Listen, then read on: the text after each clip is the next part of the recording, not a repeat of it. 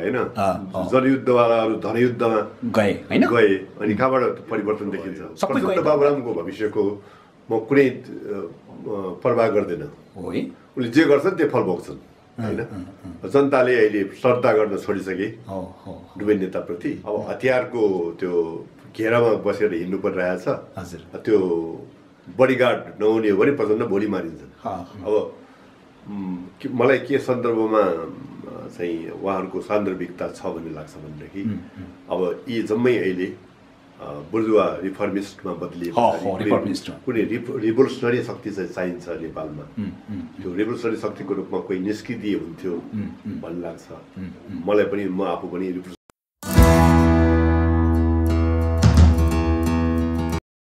तपाईलाई हाम्रो कार्यक्रममा स्वागत छ धन्यवाद हामी यो 10 वर्ष जनयुद्धको अलिकति समीक्षा गरिरहेका छौँ हैन यो फागुन 1 गतेको यो सेरोफेरो र अहिले 24औं वर्षगाँठ मनाएको अवस्था छ यद्यपि कसैले यसको च्याप्टर क्लोज भयो भन्ने पनि छ तर यसको इतिहास त पक्कै पनि मर्दैन होला हैन हामी त्यो बारेमा कुराकानी गरेका छौँ त्यही तपाईँ 10 वर्ष जनयुद्धलाई समीक्षा गर्नु पर्यो भने छोटोमा तपाईँ कसरी गर्नुहुन्छ अब जनयुद्ध भनेर कति जनयुद्ध भयो भन्ने प्रश्न छ अब यसले नेपालमा राजनीतिक रूपमा त परिवर्तन ठुलै ल्यायो यस अब 2000 वर्ष पुरानो राजतन्त्र ढल्यो गणतन्त्र आयो हैन जो ऐतिहासिक रूपमा ठुलो राजनीतिक फड्को हो अब 240 वर्षभन्दा पुरानो एकात्मक राज्य ढल्यो सङ्घीय राज्य आयो अब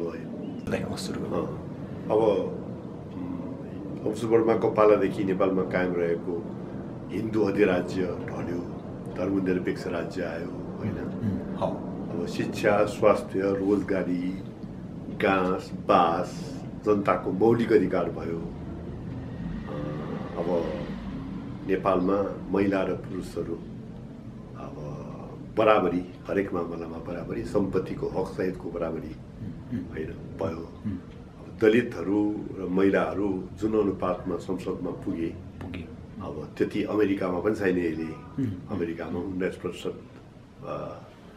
महिलाहरू संसदमा छन् 19% मात्रै हाम्रोमा 29 भनेपछि अमेरिकालाई पनि अमेरिकालाई हुन्छ नि होइन त चुनावको एक संसदको कुरा भारतमा 11 हो होइन बेलायतमा कति छ होला बेलायतमा 23-24% होला 23-26 रुसमा अहिले उसको एक्ज्याक्ट मलाई कन्ठ छैन तर भारतको अमेरिकाको बेलायतको थाहा छ होइन अब नेपाल चाहिँ त्यो मामलामा अब महिला प्रतिनिधित्वको मामलामा फड्कै हाने हो अब दलित प्रतिनिधित्व 0 थियो होइन अहिले 7 पुगेछ त्यो भनेको 0बाट 7 भनेको निकै धेरै फड्को हुनुपर्ने 14-13 हो त्यो हुनुपर्ने जति त भएको छैन तर 0को तुलनामा त तर महिलाको पनि हुनुपर्ने जति त भएको छैन 50% भनेको छ तर संविधानमा त महिलाहरूको जनसङ्ख्या जति उसको प्रतिनिधित्व त्यति भएर भने लेखिएको छ होइन भन्दाखेरि यी कुराहरू एचिभमेन्ट हुन् त्यो त्यहाँ हतियार समातेर थिएन भने यो कुरा यति प्राप्त हुन्थ्यो रिफर्मेटिभ भए पनि यो चाहिँ एचिभमेन्ट हो अब यो चाहिँ राजनीतिक रूपमा एचिभमेन्ट हो तर राजनीतिक परिवर्तन भनेको कस्तो हुन्छ भने यदि त्यो सँगसँगै आर्थिक सामाजिक र सांस्कृतिक परिवर्तन भयो भने त्यो परिवर्तन देखिन्छ त्यो आमूल परिवर्तन त राजनीतिक रूपमा आमूल परिवर्तन भयो नि राजनीतिक रूपमा आमूल परिवर्तन मान्न सकिन्छ त राजतन्त्र सिद्धिएर गणतन्त्र आउनु आमूल परिवर्तन होइन त अनि 10 वर्ष जनयुद्धको लक्ष्य त तपाईँको नयाँ जनवादी गणतन्त्र स्थापना नयाँ जनवादी भन्ने कुरा त त्यो नयाँ भन्ने शब्द भन्ने चीनबाट साबाट ल्यायो होइन त्यो नयाँ कति नयाँ भन्ने कुरा चाहिँ संस्कृति नयाँ भनेपछि नयाँ हुने हो होइन नत्र जसोसुकै समाजवादी गणतन्त्र ल्याए पनि यदि त्यो संस्कृति त्यो त्यहाँको मान्छेको संस्कृति पुरानै खालको भयो भने त्यो नयाँ हुँदैन होइन नेतृत्वको कारण नयाँ हुने हो होइन नेतृत्व यही हो अहिले होइन सर्वहाराकै हातमा कम्युनिस्ट पार्टीको हातमा आएको हो नि त तर दाइले यो कुरा गर्ने सर्वहाराहरू कति सर्वहारा भए होइन जनयुद्धवालाहरू धनयुद्धमा गए हैन अनि कहाँबाट परिवर्तन देखिन्छ सबै गए त भन्दा त होइन नि त सीमित केही मान्छेहरू नेताहरू गए अधिकांश गए त्यसकारणले के हो भने राजनीतिक रूपमा त आमूल परिवर्तन हो यो मान्न सकिन्छ उथलपुथलकारी परिवर्तन उथलपुथलकारी हो तर चाहिँ आमूल परिवर्तन मान्न सकिँदैन दाइ होइन आमूल भनेको के हो भने त्यो मान्छेहरू हिजो शब्दमा किन आमूल भनेको जरै परिवर्तन भयो भने आमूल भने मूल सहित आमूल भनेको सामन्तवादको अवशेषहरू कहाँ अन्त्य भएको छ दाइ? अन्त्य हुन्छ समाजवादमा पुगिरहन्छ त्यो होइन, त्यो त त्यो अवशेषले गर्दैन क्या। मूल त के हो भने अवशेष भनेको कल्चरमा रहन्छ होइन। सामन्तवादको त व्यवस्था त गयो त अब सामन्तको गढ भनेको राजतन्त्र हो। गाउँमा सामन्तहरू त अब भेटिँदैन त्यो त नयाँ बुर्जुवा भएर निस्के त्यो त होइन। त्यो त सामन्त भन्दा पनि चर्का शोषणकारी भएर निस्के। तर सामन्त त सिद्धियो नि होइन। सामन्तवाद सामन्त सक्यो तर सामन्तवाद सकेन त्यो होइन। अब त्यो कुरामा म अब डिबेट गर्न चाहेको त्यो तपाईँहरू कन्सेप्चुअली नै गलतमा हुनुहुन्छ। सामन्तवाद भनेको के हो? के भन्छ सामन्तवाद? सामन्तवाद भनेको त्यो एउटा संरचना हो भने मुक्तमा श्रम गराएर होइन जमिनको स्वामित्व एउटाको हातमा, जमिनमा काम गर्ने अर्काको हातमा, त्यो खालको उत्पादन उसलाई भन्छन् सामन्तवाद। त्यसको राजनीतिक प्रतिनिधित्व गर्ने सामन्तवाद भनेर भन्छ। अब त्यो जमिन मुक्तमा श्रम गरेर खाने जुन उ छ नि त्यो त सिद्धियो त, त्यो त नेपालमा छैन त्यो त। त्यस कारणले यो सामन्तवादको अवशेष त बाँकी छ, कल्चरल्ली बाँकी छ अवशेष, बानी बेहोरमा बाँकी छ होइन। बानी बेहोर चाहिँ व्यवस्था बदलियो, बुर्जुवा भइसके पछाडि पनि सबै अधिकार कुम्ल्याउने होइन, अधिकार आफैमै गर्ने होइन, घरमा परिवारमा ठिक छ बराबर। त्यस कारण यो बारेमा तपाईँहरूको यो म पारिभाषिक रूपमा वैचारिक रूपमा सहमत छैन। तर मेरो भनाइ के हो भनेदेखि राजनीतिक रूपमा बदलिए तापनि वैचारिक र सांस्कृतिक रूपमा वैचारिक होइन, आर्थिक रूपमा, सामाजिक रूपमा, सांस्कृतिक रूपमा बदलिनु पर्ने हुन्छ।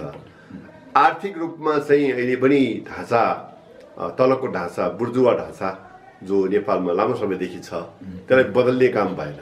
त्यो बुर्जुवा झन् ज्यादा आक्रामक रूपमा आएको छ। त्यसलाई खुलेआम रूपमा कम्युनिस्टहरूले स्वीकार गरेर बसिरहेछ। कम्युनिस्ट आफै नयाँ बुर्जुवाको रूपमा परिणत भएको छ होइन।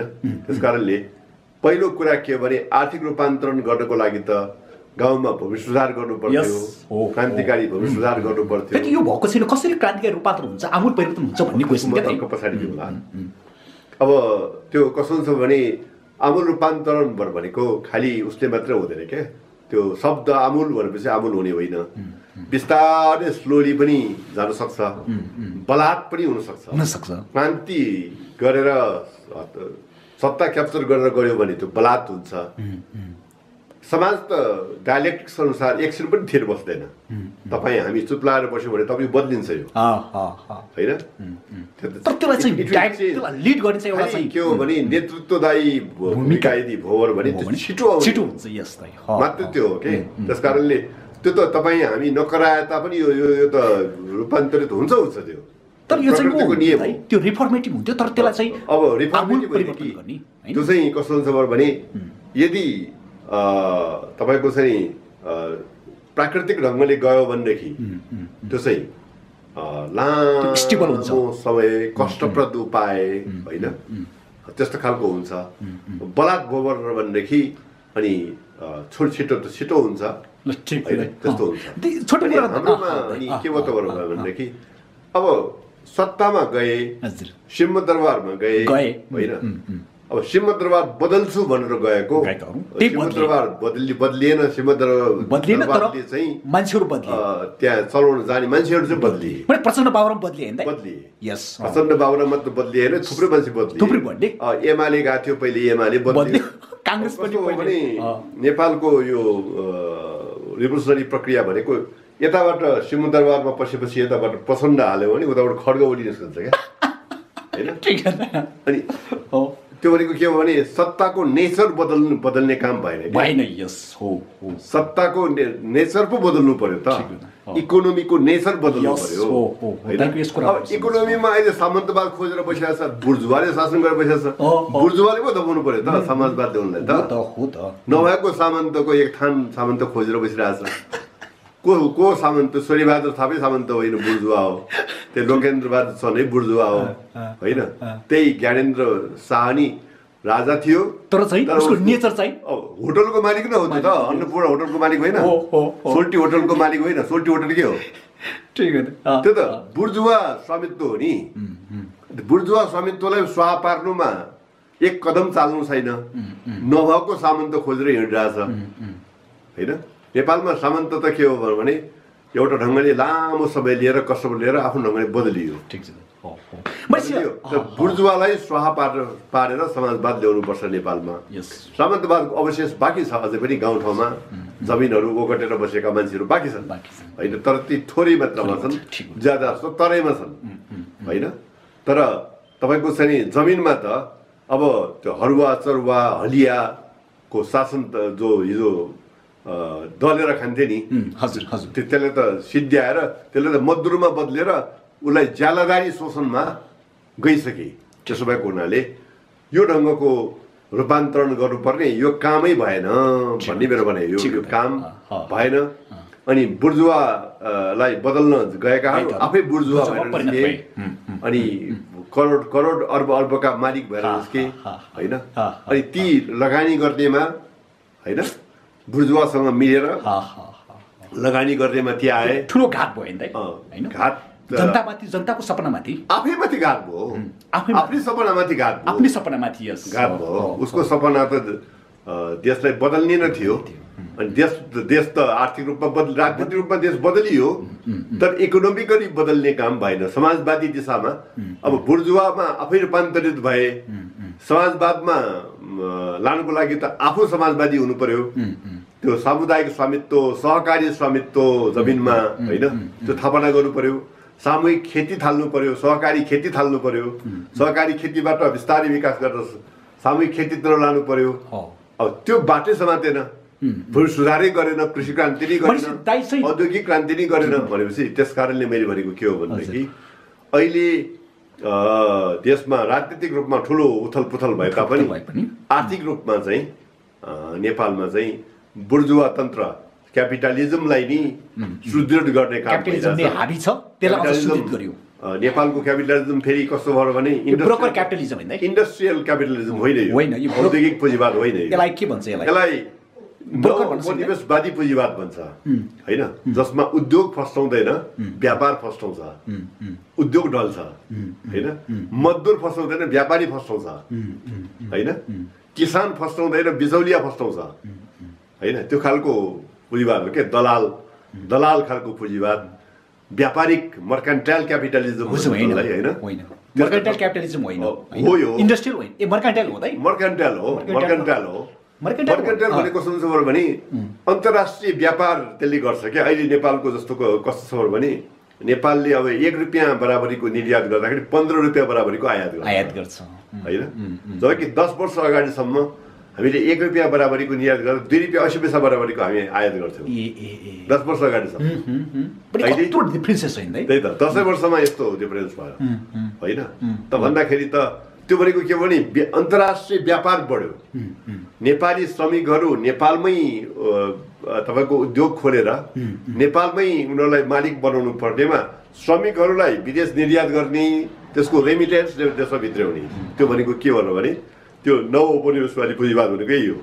मर्केन्टाइल क्यापिटलिजम त पुँजीवादको एकदम प्रारम्भिक चरणमा जस्तो भयो भने त्यस्तो होइन। त्यो पुँजीवादको प्रारम्भिक चरण त अब नेपालमा पुँजीवाद सुरु भएकै अब भइसक्यो, लामो समय भइसक्यो। खालि एक थान सामन्तवाद खोजेर मात्र बस्यो होइन।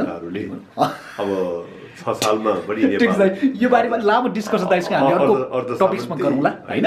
दाइसँग अलिकति आज यो प्रसङ्ग जुन छ तपाईँ भनेपछि 10 वर्ष जनितको सपना पुरा भयो कि भएन भन्नेमा दाइको के छ? मैले भने नि त तपाईँलाई राजनीतिक रूपमा भयो होइन, केही मात्रामा भयो।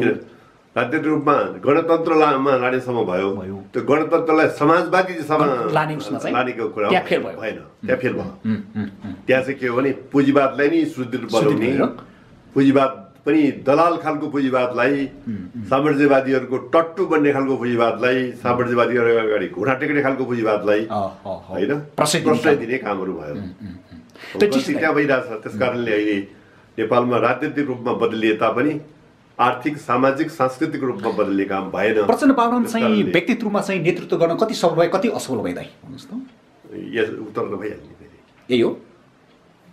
जब कि आर्थिक, सामाजिक, सांस्कृतिक क्रान्ति नै भएन भने त असफलता त्यसमा भइहाल्छ। जनताले हेर्ने भनेको के त भने त्यो मान्छे राजनीति मात्रै हेर्दैन क्या, कुनै पनि राजनीति आफैमा खराब हुँदैन। त्यसले गाउँमा परिवर्तन ल्याउँछ, गरिखाने वर्गलाई परिवर्तन ल्याउँछ होइन। अनि त्यसले तपाईँको चाहिँ मान्छेको जीवनमा परिवर्तन ल्याउँछ भने अनि मान्छेले परिवर्तन आयो यो राजनीतिले भन्छ। अब राजनीति गणतन्त्र आयो, आएका मान्छेहरू नयाँ नयाँ राजा जस्तो भए, सिपेज नलाएका राजा जस्तो छन् होइन। सबै अधिकार मुठ्याउने होइन, सङ्घीयता भन्ने, अधिकार केन्द्रमा थुपार्ने। अनि यो कुरा जो अहिले भइरहेछ त्यसले गर्दाखेरि चाहिँ अहिले जुन ढङ्गले नेपालमा जनयुद्ध चाहिँ नेताहरूको धनयुद्धमा बदलियो। यो बारेमा चाहिँ दाइ त एउटा चाहिँ तत्कालीन एकता केन्द्रको चाहिँ तपाईँ नेता पनि हुनुहुन्थ्यो। 10 वर्ष जनयुद्धमा जानुभन्दा तपाईँको चाहिँ पहिले के थियो? तपाईँको जो 52 साल फागुन 1 गतेभन्दा अगाडि जुन एकता केन्द्रको महाधिवेशन भएको थियो होइन, त्यो महाधिवेशनमा तपाईँले चाहिँ छुट्टै दस्तावेज पनि राख्नु भएको थियो। तपाईँसँग के थियो?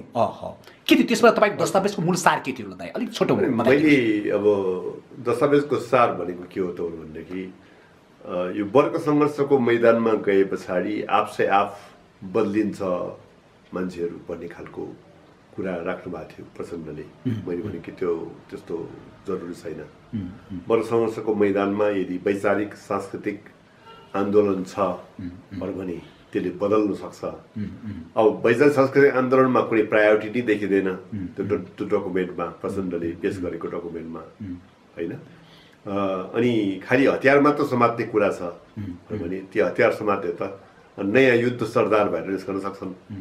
हातमा हतियार छ तर विचार बदलिया छैन भने त्यो त डन भएर निस्कन सक्छन् त्यो त। त्यसकारणले सबभन्दा पहिले वैचारिक सांस्कृतिक आन्दोलन र क्रान्तिको जरुरी छ। त्यो पार्टीभित्र संसार बदल्ने हिँड्नु अगाडि आफै बदल्ने प्रक्रिया जरुरी छ। आफू जति बदलिन सकिन्छ त्यति संसार बदल्न सकिने हो। नबदलिएका मान्छेले होइन दुनियाँ बदल्न हिँड्यो भने के हुन्छ भने अनि मान्छेले जाँड खाएको मान्छेले जाँड खानु हुँदैन भनेर अर्थ दिया मात्र हुन्छ। आफै जाँड खान्छ के बदल्छ उसले होइन। त्यसकारणले अरूलाई बदल्नु अगाडि आफूले त्यो कुरा रोक्नुपर्छ। एउटा मोहम्मदको एउटा कथा छ नि, मोहम्मद पैगम्बर मोहम्मदको पालामा कस्तो थियो अरे भनेदेखि एउटा बच्चा असाध्यै धेरै तपाईँको गुलियो खाएर दुःख दियो अरे। अनि मोहम्मदको प्रभाव कस्तो अरे भने उनले भनेपछि बच्चाले पनि मान्ने, बुढाले पनि मान्ने, तन्देरी पनि मान्ने। यसलाई यसको त्यो रोक्नु पर्यो यो गुलियो खाने भनेर बुढी आमाले लिएर गएछ त्यो बच्चालाई मोहम्मद कहाँ। हामीले भनेर मानेन हजुर, तपाईँले भने पछाडि यसले छोड्छ, गुलियो खाएर चौपट गरे भनेर भन्यो भनेछ। 1 महिना पछाडि लिएर आउनु म भनिदिन्छु भनेछन्। 1 महिना पछाडि लिएर आए, लिएर आएपछि भन्यो, बच्चाले चट्ट छोड्यो। तर 1 महिनाको बिचमा त्यो थुप्रै जुगा परेर बिरामी त्यो बच्चा चाहिँ निकै बिग्रिसकेको थियो। अनि तपाईँले किन 1 महिना अगाडि भनिदिएको भएदेखि त मेरो छोराले त्यतिखेर नातिनीले त्यतिखेर छोड्थ्यो, यति धेरै बिरामी पनि पर्दैन थियो होइन भनेर भन्यो अरे। मोहम्मदले के भन्यो थाहा छ? त्यतिखेर मै गुलियो खान्थेँ। 1 महिना त मैले छोड्नलाई लिएको यो मै नै खाने भए पछाडि अनि मैले उसलाई छोड भनेर भन्नु त ढोङ हुँदैन हो। त्यस्तो कुरा हो क्या। अहिले हाम्रोमा अब दुनियाँ बदल्न हिँड्ने कुरा गरियो तर आफूलाई बदल्ने कुरा छैन। त्यसकारण त्यसको परिणाम आज चाहिँ यो गलत हुन्छ। त्यसलाई हतियार समात्नु ठुलो कुरा होइन। वर्ग सङ्घर्षको मैदानमा जाँदैमा मान्छे रूपान्तरित हुने होइन होइन। सिंहदरबार बदल्ने हो भने सिंहदरबारलाई केमा बदल्ने हो? बदल्ने मान्छेहरू बदलिया हुनुपर्छ अनि सिंहदरबार बदलिन्छ। न त सिंहदरबार जस्ताको तस्ता रहन्छ होइन भन्ने मेरो एउटा कुरा त्यो थियो। दोस्रो कुरा के थियो त भनेदेखि यो जुन हतियार अहिले आधार इलाका बनाउँदै ग्रामीण वर्ग सङ्घर्ष गर्दै केन्द्रीय सत्ता क्याप्चर गर्न सकिन्छ भने थेसिस प्रचण्डले सार्नु भएको थियो। मैले त्यो थेसिस गलत छ नेपालमा भन्ने कुरा राखेको थिएँ।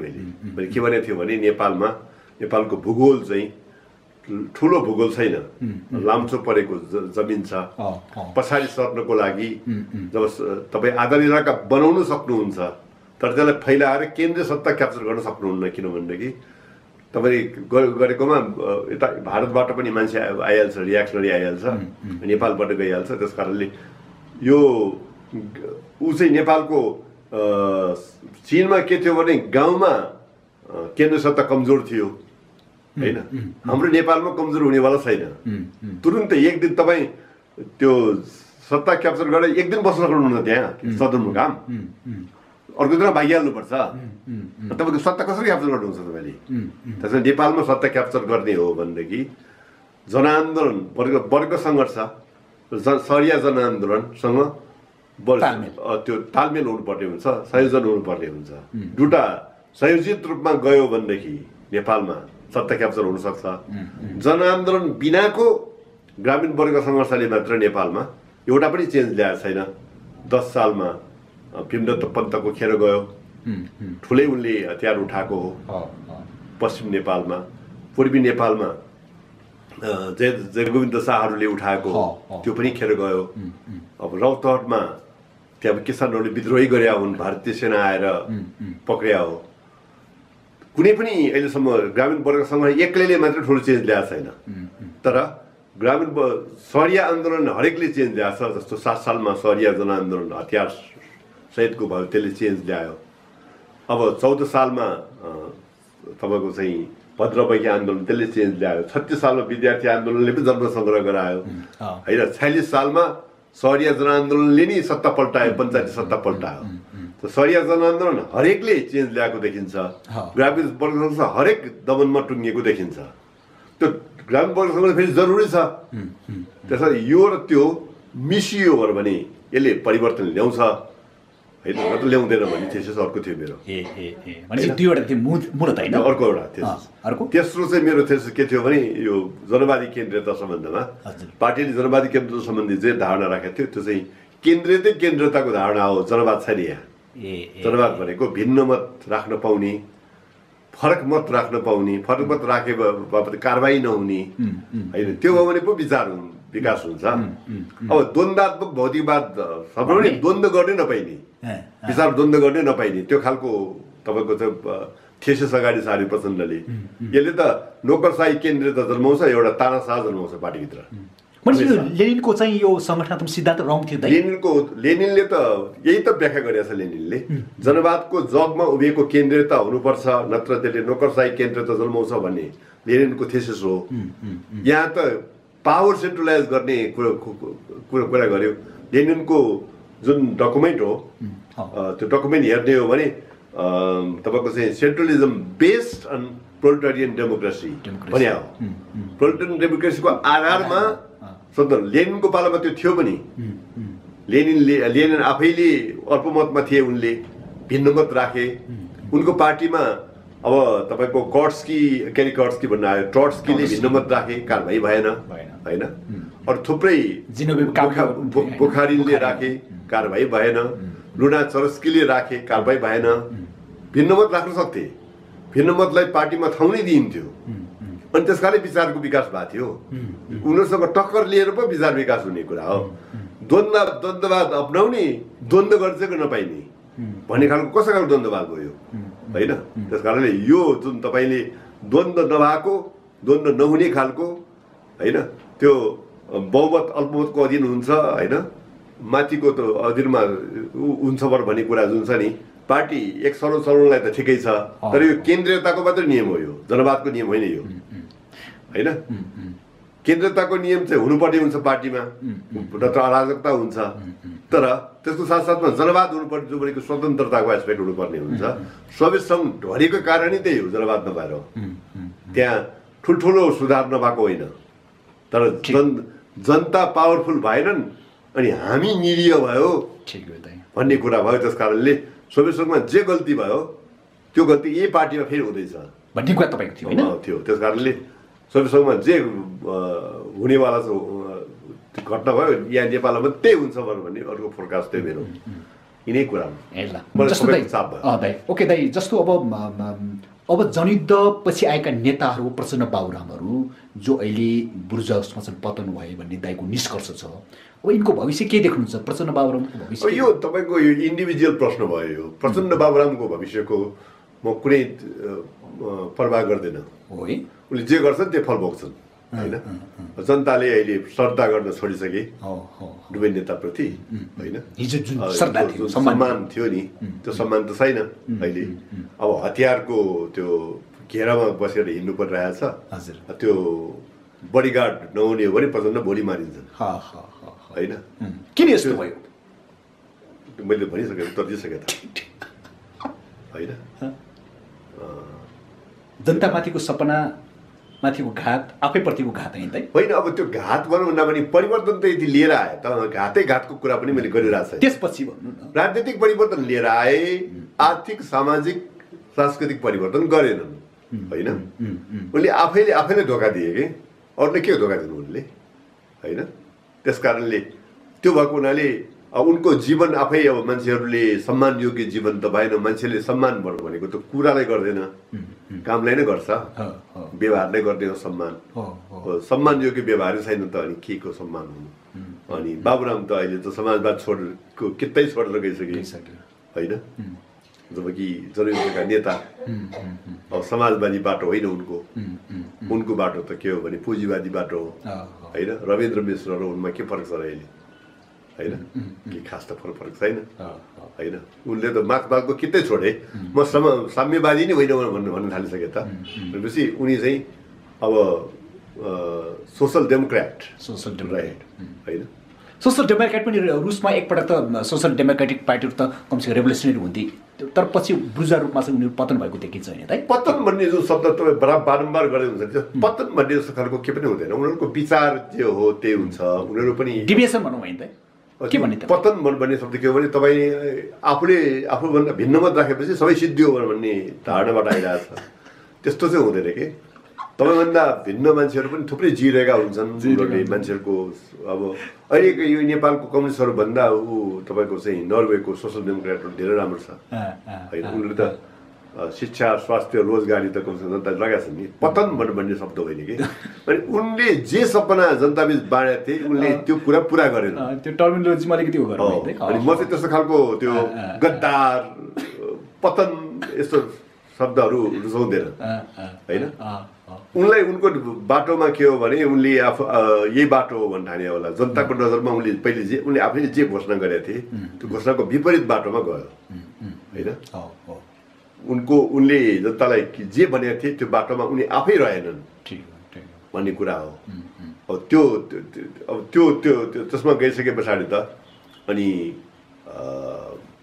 जनताले त काममा हेर्ने हो व्यवहारमा हेर्ने हो अब दाइ छ अर्को कुरा छोटोमा चाहिँ तपाईँ नेत्र विक्रमचन्द विप्लवले अहिले जुन एकीकृत जनक्रान्ति भनेर नयाँ नेतृत्वको नयाँ क्रान्तिको कुरा गरिराख्नु भएको छ नि उहाँलाई तपाईँ कसरी हेरिराख्नु भएको छ उहाँको अब मैले डकुमेन्टहरू त्यति धेरै हेर्न पाएको छैन उहाँको के छ योजना के छ मैले बाहिर बुर्जुवा मिडियामा जे आएको त्यति मात्रै हो मैले हेरेको अब उहाँले समातेको बाटो पनि त्यही अहिले प्रचण्डले पहिले जे समाते बाटो हो प्रचण्डले धोका दिए त्यस कारणले अब फेरि एकचोटि हतियार उठाउनु पर्छ भन्ने बाटो समातेको अब मलाई के सन्दर्भमा चाहिँ उहाँहरूको सान्दर्भिकता छ भन्ने लाग्छ भनेदेखि अब यी जम्मै अहिले बुर्जुवा रिफर्मिस्टमा बदलिएको कुनै रिभोल्युसनरी शक्ति चाहिँ चाहिन्छ नेपालमा त्यो रिभोल्युसनरी शक्तिको रूपमा कोही निस्किदिए हुन्थ्यो भन्ने लाग्छ मलाई पनि म आफू पनि रिभोल्युसनरी शक्तिलाई नै समर्थन गर्ने मान्छे हो म त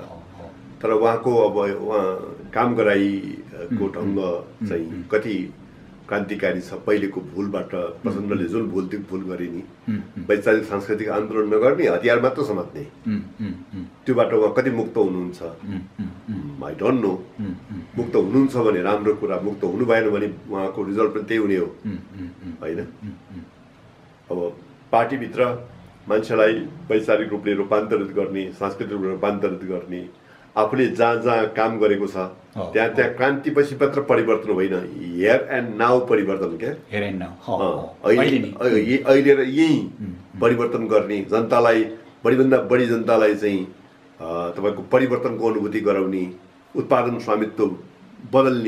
स्वामित्व बदल्ने होइन त्यो काम कतिको गरिराख्नु भएको छ आफ्नो प्रभाव क्षेत्रमा अब एनसेलहरूको बम विस्फोट गर्ने इत्यादि गर्ने भनेको उहाँहरू पनि अनि हप्ता उठाउने होइन अनि पैसा तोकिदिने मान्छेलाई जबरजस्ती चन्दा लिने यो बाटोमा गइरहेको हो भनेदेखि त उहाँहरूको पनि त्यही हुने पैसा थपार्नुहुन्छ पैसाकै झगडा हुन्छ भने प्रचण्ड बाबु जस्तै हुनुहुन्छ। त्यस कारणले मलाई थाहा छैन उहाँहरू कति अब तर देशमा चाहिँ रेभोल्युसनरी शक्ति चाहिन्छ भन्ने चाहिँ लाग्छ मलाई। अहिलेको प्रचण्ड बाबुरामले पहिले समातेको बाटोभन्दा फरक बाटो समातेर देशमा आमूल परिवर्तन, शिक्षामा आमूल परिवर्तन, अर्थतन्त्रमा आमूल परिवर्तन, सामाजिक रूपान्तरमा आमूल परिवर्तन ल्याउने र सत्ताको स्वरूप नै बदल्ने, रेजिम चेन्ज गर्ने होइन र गरी खाने वर्गको सत्ता ल्याउने, गरी खाने वर्गको सत्ता गाउँ गाउँमा ल्याउने, सहर सहरमा ल्याउने त्यो खालको बाटोमा जाने कुनै पार्टीको आवश्यकता नेपालमा छ। समाजवादी बाटो त्यसले चाहिँ समातेको पार्टीको आवश्यकता छ। त्यो बाटोमा उहाँहरू लाग्नुभयो भने मेरो शुभकामना छ। होइन प्रचण्ड बाबुरामले पहिले जे भुल गरेको थियो फेरि त्यति भुल अहिले फेरि हतियार समात्ने नाउँमा फेरि त्यही भुल गर्दै गर्दै जाने हो भनेदेखि त हतियार समात्दैमा त्यही मिस्टेक भइहाल्छ, पुग्ने ठाउँ त्यही हुन्छ। बाटो तपाईँले बर्दिवासको समाते पछाडि तपाईँ मुगलिङ त पुग्नुहुन्न, बर्दिवासै पुग्ने झापै हो होइन। त्यस कारणले बाटो अहिले के समात राख्नु भएको छ भन्ने कुरा महत्त्वपूर्ण कुरा हो। अनि बाटो राम्रो समात्नुहोस्, नेपाललाई क्रान्तिकारी रूपान्तरण गर्नुहोस्। नेपालको एउटा क्रान्ति त खेर गयो, अहिले अब अर्को क्रान्ति खेर नजाओस् भन्ने खालको कुरा हो।